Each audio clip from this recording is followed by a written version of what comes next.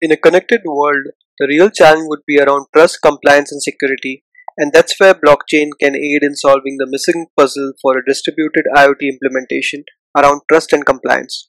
Blockchain can be viewed as a distributed, decentralized database that holds transaction of every entity that is transacted through the network. Blockchain technology manifested from Bitcoin, a type of digital currency created and held globally without any central authority or middleman. And Bitcoin uses cryptography to control its creation and transaction and a public ledger called the Bitcoin that I described earlier.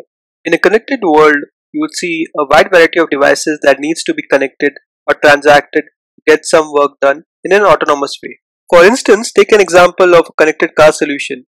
How do you ensure the part being replaced in a connected car are new and genuine? Can this be from different manufacturers?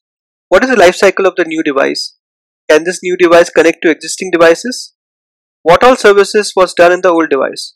The other example is of a connected home, where you bring in a new device. Would that be allowed to connect to other connected devices? Many of these can be first time interactions.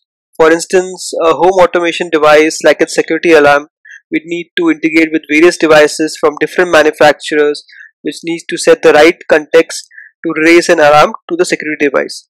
The fundamental question arises, should the devices be allowed to connect and communicate with each other? And what is the life cycle of the device? And there are a lot of challenges around authenticity in the simple use case, and everything in the end boils down to trust between the devices and who maintains the trust. And to solve a part of this problem around trust and authenticity, you need an entity, basically a set of entities which can track the entire life cycle of devices, and probably a set of contracts which can help devices to connect with each other in a secured way.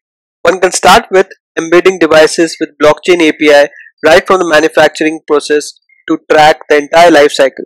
Smart contracts can be built, like devices from pool of manufacturers can work seamlessly. Another example could be of trade and finance for food and groceries, where smart contracts can be applied which receives parameters like temperature from shipping containers to ensure optimum temperature is maintained from food getting spoiled, and payment released automatically when the shipment is delivered. And in my view, apart from the technology, the real challenge is the mutual acceptance from the entire IoT ecosystem, its usages, and government initiatives on setting up a regional blockchain registry. Once deployed, it can aid in other use cases also, like security and compliance for ensuring devices that are not allowed to cross geographical boundaries.